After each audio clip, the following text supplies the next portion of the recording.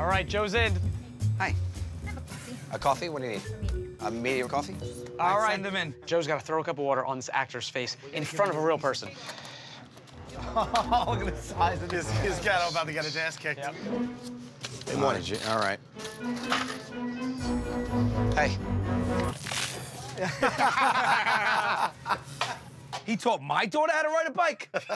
He taught my daughter how to ride a bike? That's not a question. He taught my daughter how to ride a bike. He taught my daughter how to ride a bike. He taught my daughter how to ride a bike? He taught my daughter how to ride a bike? It's a good thing. It's not a good thing. It's my daughter to ride a bike. I shot the clerk. He taught my daughter how to ride a bike. It's my daughter. He taught my daughter how to ride a bike. Don't help him. He taught my daughter how to ride a bike. Jeez, dude, you're like Rain Man at this point. I don't know what that was. You know, I told you exactly what it was. He comes in to my place of work after teaching my daughter how to ride a bike. He's gonna get water in the face. I had a cup here. There's only one memory of a daughter riding a bike. Who teaches? The father. Better than not teaching her at all, right? I'll get to it. But this guy teaches my daughter how to ride a bike. This guy, my neighbor, 30 years. This guy, my neighbor, at 30 years, decides to take it on himself. My daughter's godfather. He's also my daughter's godfather, but that's beside the point. He deserved that, right? I guess so, man. Thank you. Thank you. There's no way That he was should have won horrible. that. I mean, he bought her the bike, in all fairness. I did sign off on it. I did sign off on it. To recap, my neighbor at 30 years, my daughter's godfather, bought her the bike. He's like, I teach her how to? I said, sure, absolutely. I would love nothing more than that. He taught her. I got jealous. He walked in, I threw water in her face. She said it was okay. How's it going? This is yours? All right, let's do it. Here we go. All right, Q, here we go. All right, so it's one more. No.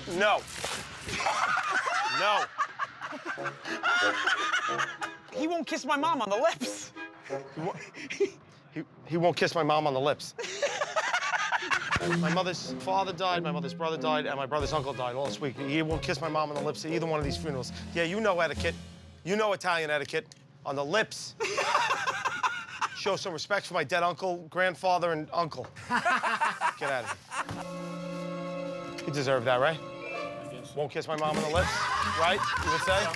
Yeah. Q did it with such authority that he's right. I'm gonna go call my mom. Well done. Well done. Good win, buddy. What is this? It's my bagels. Get away from me. Here we go. Can I get you?